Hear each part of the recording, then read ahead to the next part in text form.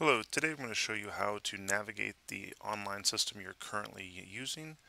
Um, the first thing I want you to notice is over here on the left side there is a spot for announcements. This will be after you log into the computer with the username and password you've been given. Feel free to read any of the announcements that you see that look like they would be something that you would need to read, but if not, you can minimize them.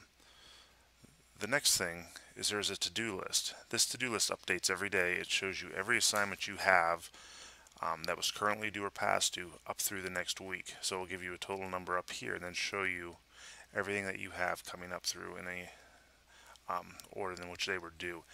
It's important to note that even when something isn't, if something is past due, it does show up there, as you can see.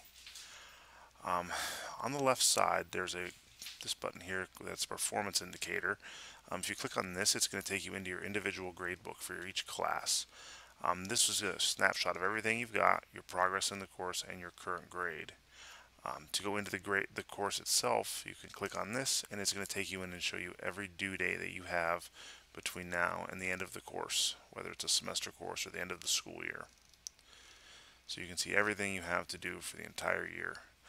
To give you a little more insight into this, you can see when you submit something, it tells the date, and then it also tells you when it was due. If you see something that looks like this means that the teacher has left a comment. So if you click on the grade itself, you can read the feedback from the teacher. As you can see here, the teacher typed in that. If you would like to see the questions you missed, you can click on the questions thing, and it will show you every question and what the correct answer was and what you selected.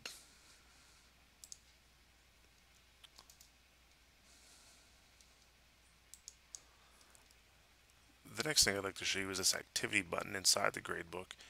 This will show the amount of time that you've spent in the lesson on each day and the exact amount of time that you spent in it. So you can keep track of your attendance this way, or see the times you were on, the lessons that you have done. We as teachers can also see this.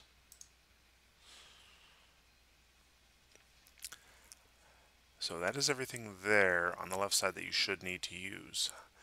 There is a school calendar here. If you click on that, that will show you the amount of assignments you have due on each day.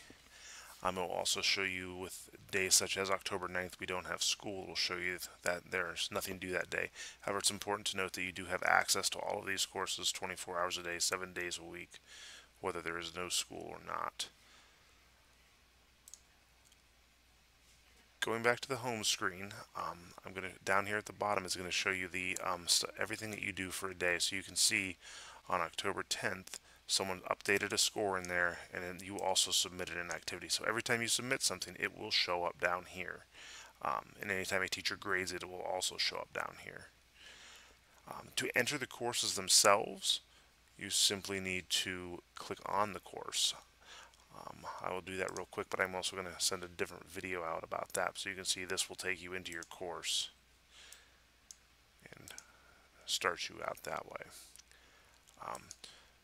The last thing I want you to note is on the courses, if you notice, each course has a code after it. So Forensic Science 1 has an E, Mathematics 3 has a GS, and Health has the word sequential after it.